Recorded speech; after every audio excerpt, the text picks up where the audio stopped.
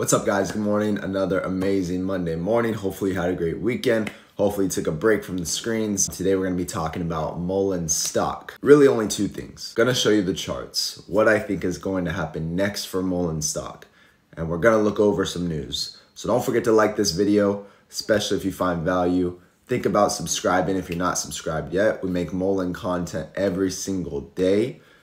And my goal is to update you guys on this company. We've been following it since November 1st of 2022. It's been very volatile. I've been saying that it's a very volatile stock for months now. So we do have a trading bag. We have a long-term bag. It's really something that I created over the last couple months. Of course, if you want to join the team, check out the links down below, $7 a month for the Patreon. Don't forget to grab your coffee. Here's mine. All right, guys, let's get right into it. I get it. We're frustrated. We're pissed off. This stock has come down about 47% from its last high, right? And its last high was about 45 cents, and the time before that was about 48 cents. So we have just been on this roller coaster with Mullen stock. And I know a lot of people are not happy right now, and neither am I. Trust me, I have money in this stock. And of course, nothing I say is financial advice, guys. I'm not a financial advisor. I have to think about how the company is performing. What can we look forward to? What deals do they have right now? What partnerships have they made? What assets have they acquired? So a lot of stocks move like this in the early days, and they haven't even been in production yet, right? So we have to wait for production. We have to really see what the next step is. February is coming to a close. We have March now. And what I'm really looking forward to hearing some updates about in March is Randy Marion and Menzies. Okay, those are the two big things that we should get some updates on. Someone should be updating us, which I believe there will be an update on both of those deals. And then I think the stock will start to move up the direction we want it to, because we know that when we get news, the stock moves up. When we don't have news, we trade flat, or shorts take advantage and we just come down, right? And shorts have taken advantage. Obviously, when David sold his shares, dilution has been happening. The overall stock market has been red.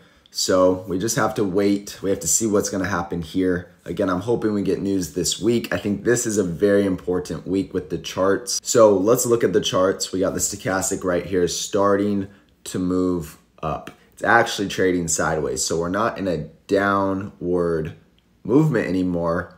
We are sideways, okay? The RSI is at 32.5. So if we want to see a move, now is the time for this next move to happen this week. This is the week. So it would make a ton of sense if we get news because of where the charts are at. It's time to start moving up. The RSI is way oversold. We're at a bottom right now, and we need to just get some movement here. So that's really all we're waiting for. This is where you need to make a decision though, because we could touch all-time lows again, being just above 18 cents very easily, in my opinion, at this point.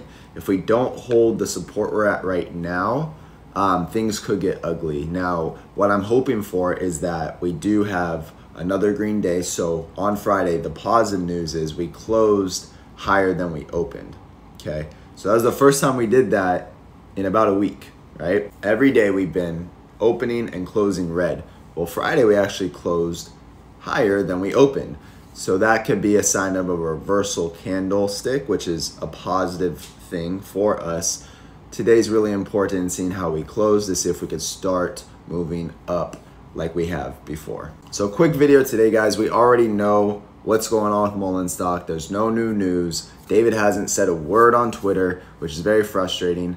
The CEO for HLBZ hasn't been saying anything. Supposedly they had a meeting, but nothing came from it. So I don't really know what's going on with that. Not really too confident in their meeting anymore. More focused on Class 1 vehicles, Mullen as a company. What are they all about? What are they doing? How's the rest of this year gonna look? And I think this week is very important, and March is very important, as March 31st will be the end of the first quarter. Hopefully this was helpful. I hope you have a great day. We'll see you tomorrow. Hopefully we get some news and update on Mullen stock, and I can be here to inform you guys. Enjoy your day. Have a good week.